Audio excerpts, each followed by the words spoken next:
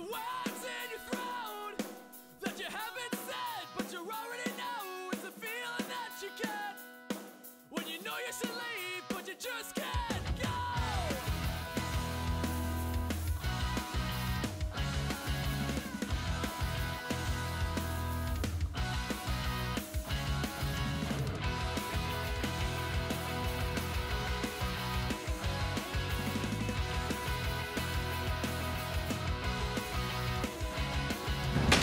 Well, when we first released our first EP, Nick and Flo were a huge part in it. They would pretty much they would come up with riffs like for each song, the main riffs for each song, which would be like a bass, and then they'd bring it over to band practice. And then when it came down to writing a full length and having to write these new songs, like we all worked on them together. The writing process for the album was actually a very positive and pleasant process for me. It wasn't like there's one guy who wrote all the songs and then brought them in and then the other guys just had to learn them. This time around it was, we all got together, we all brought ideas, everybody had a huge part in writing this record. When Chris left, Dylan took over drums too, just for the writing process of the record, so Dylan did actually double duty on this album, which is amazing to me. He did drums and then vocals. And then we got Maddie to join. Kind of just put my flair on what Dylan had created, because Dylan wrote most of the drum parts for this record. I just kind of tried to do what he did, like take all his best parts and add something creative.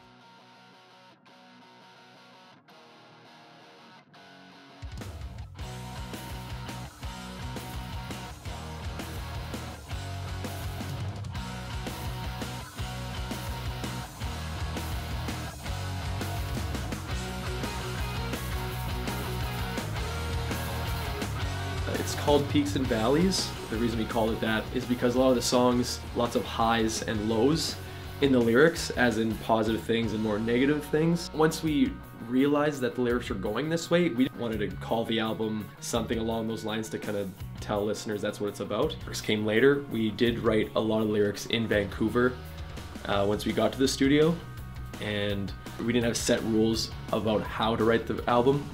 So I think we just kind of went with the flow of how we were working. All of a sudden it's Deej and Dill and I are sitting upstairs in kind of a round circle where we're listening to tunes and coming up with lyrics and melodies and just bouncing stuff off one another. The inspiration for the songs, I think, comes from just everyday life. We sing about stuff that everybody goes through, you know. The thoughts and emotions that we just feel like are worth writing down. A lot of us come from different music backgrounds, different genres, and a lot of us can play different instruments. And there's lots of egos and personalities and things that go into it that's not necessarily in your control, so it's kind of a give and take process. Suppose there's lots of peaks and valleys in the whole process of recording a record. Working with Stu McKillop and Mark McKittrick was a good experience. It was very easy. If I was having trouble with a line here or fitting a certain amount of words in a line, you know, I'd ask Stu, like, because Stu's had experience with vocals. Stu and Mark, probably two the most easygoing guys. So easy to work with, really creative, great ideas. So obviously Stu, with his background in playing in Daggermouth and Precursor. He's had a lot of experience doing punk rock, hardcore metal, all that stuff. It's really fucking hot in here.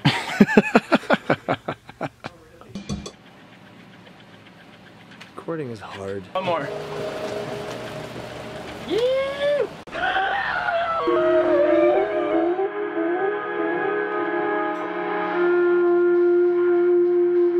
So, to keep things light, I think, I mean, we spent 2 full weeks in the most beautiful city in the world, Vancouver. One advantage that was nice at the studio was there was video games, and we kept a full fridge of food. There was some street hockey equipment, so we just went upstairs and set up the nets and the sticks, and we just shot around for a while, which was fun, and we all had a good laugh. And I think that's really cool to almost end a day like that. When you're done recording in the studio for that amount of time, you go out and you go have a bite and you know, just and you won't even talk about band stuff. You talk about just stupid stuff that 24-year-old guys talk about. The Indiegogo cash that we got from our supporters helped us book the studio time here in Winnipeg and also in Vancouver.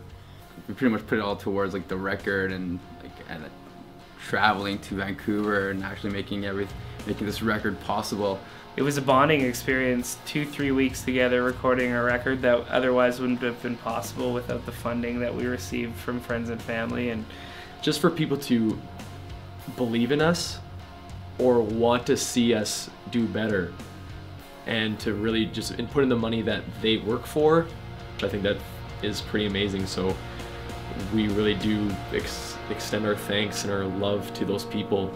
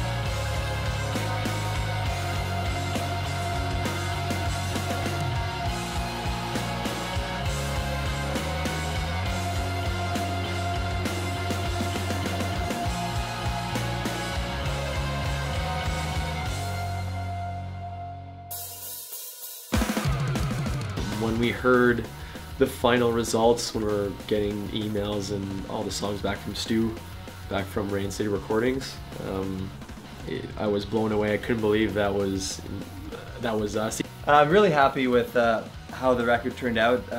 It's an amazing quality, and I had never imagined it being so good. I think if you know us individually, you'll hear little bits and pieces of everybody throughout the record. But I really have to say, I think they're all good songs. Ender is really fun to play. Just the thrashy parts, like all the fast parts, like I love that stuff. Blood, sweat, and tears we put in those songs. I know, I guess if my favorite would be on there would probably be Like Father, Like Son. It's a totally, I think it's a different song on the album. It's a little slower, it's a little more kind of rock. That was one of the songs that I just wrote, I think on my own, with like a little help from DJ and writing cool melodies and harmonies. Thinking of my dad singing like I do now for 20 years of his life, and now I'm singing in a band. I think that kind of just like hit home with me, so I think that's more of a memorable song for me on the album.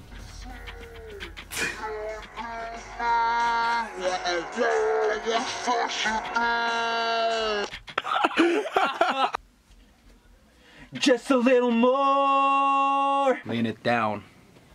We hope to just keep busy, stay busy, and play a lot of shows. Well, like growing up with 3 sisters, not having any brothers, these guys were like family to me. Nick left the band and Zach joined the band. I think we finally found a really good setup, and so we've been just growing and evolving. I think being on tour is the big goal. I think when you're in a band, driving for like 10 hours, going to a venue, playing a show, and then like going to sleep on some random floor, and then waking up and doing the same thing over again is just something that like I just love. We're just gonna push forward. I think we're all live musicians at heart, and that's where we draw so much of our inspiration. Is get our music out to people, connect with people as much as we can, network and just meet new people. We're gonna do like a few festivals, you know, do some short tours. If you ever have a chance to go to Vancouver and you run into Stu McKillop, you should ask him about Papa Sirloin and he'll spit some verses at you.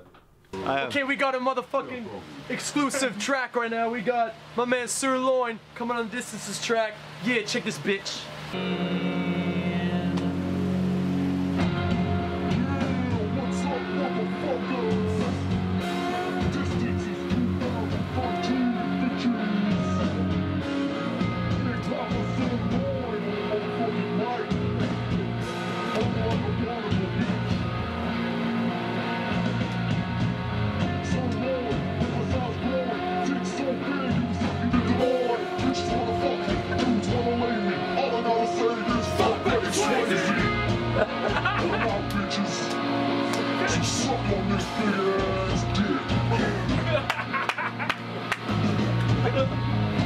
That's awesome.